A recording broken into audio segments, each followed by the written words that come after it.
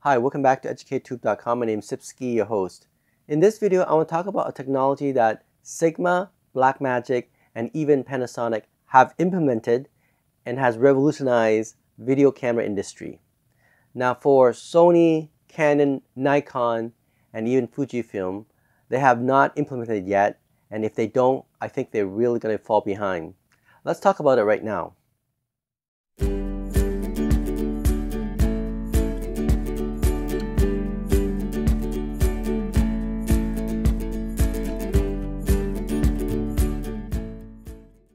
Alright, so what is the technology I'm talking about that Sigma FP, Blackmagic Pocket 4K and 6K, as well as the recent camera developed from Panasonic, the S5 2X, that have implemented this technology into their system? Well, I'm talking about ability to record directly into these type of drive. This is the M2 SSD drive, as well as this one here, the Samsung T5 or T7, or this SSD standard drive. The reason why this is so important, because you can have a fast transfer and fast recording and high quality video. I'm talking about raw video. For example, CD and G format, or BRAW format, or the ProRes RAW format, whatever it may be, using a SSD, it can be transferred directly to that. And because these hard drive, SSD drive, are very fast, it can handle quite well. And the most important, of course, is that it's very cheap. For example, recently I got this type of M2 drive, and I think it's from Lexar. A 2 terabyte cost me about $140 Canadian. That's incredible. Like this small thing, I can hook up to my Sigma, as you can see here. Okay, I just have to figure out how to attach it, but you can see attach it to my Sigma, and I can record my raw DNG directly to that camera. And it cost me only $140 for 2 terabyte. Now, let's talk about Sony. Sony also have their CF Card Express Type A, and for 160 gig, okay, not 2 terabyte, 160 gig, it costs $500. Okay, think about this for a minute. 2 terabyte, $140, 160 gig, $500. I did the calculation. That would be 45 times more expensive to use the Sony C Express Type A storage than the SD drive from these type of drive. Okay, now it's a little bit bulky, of course, and you can put into the camera, but let's say you have something like this. Isn't bad, right? I mean, it's not that big. It's just about right if you know how to attach to your camera, and it's pretty light.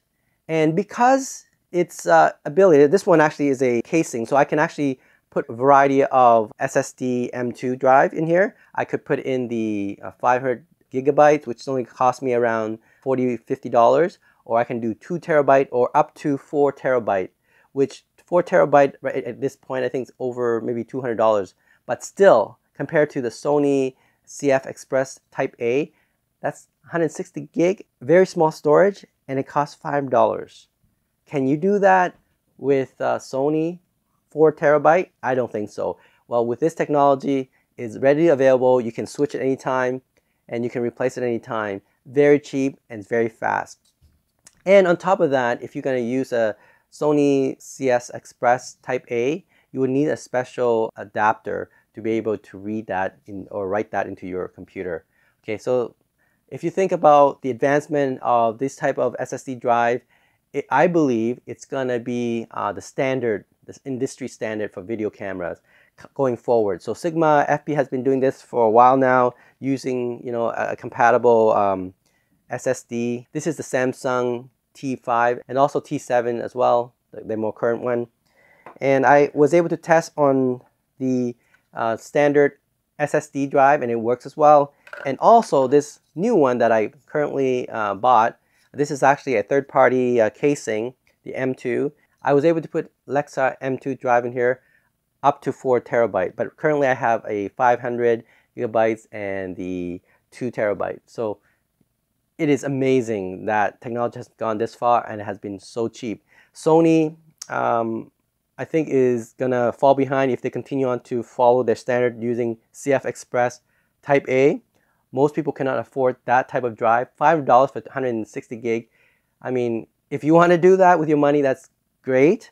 But for most people, if they can pay like 2 terabytes for $140, that's just incredible. And because this is a standard USB-C, you can connect directly to your computer without a special adapter, and you can transfer data to your computer very, very fast. I was able to transfer to my Asus computer, that is the latest i7 12th generation with a very good GPU.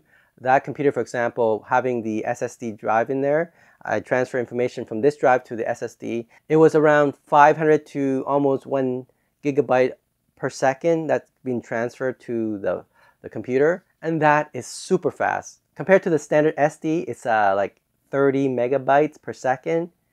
See the difference? It's a huge difference.